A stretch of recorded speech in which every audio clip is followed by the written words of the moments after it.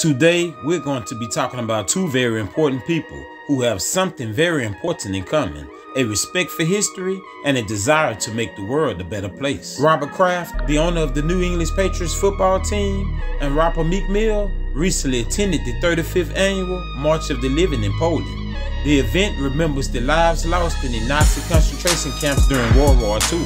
Kraft, who started the foundation to combat anti-Semitism in 2019, reportedly lit one of the 6 torches to honor 6 million people who died during the Holocaust.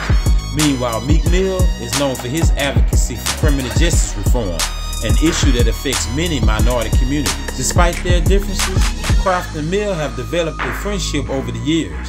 Kraft even advocated for Meek Mill's release from prison in 2018 when the rapper felt he was unfairly sentenced. When Mill teamed up with Jay-Z on criminal justice reform in 2019, Kraft joined the alliance alongside Fanatic CEO Michael Rubin.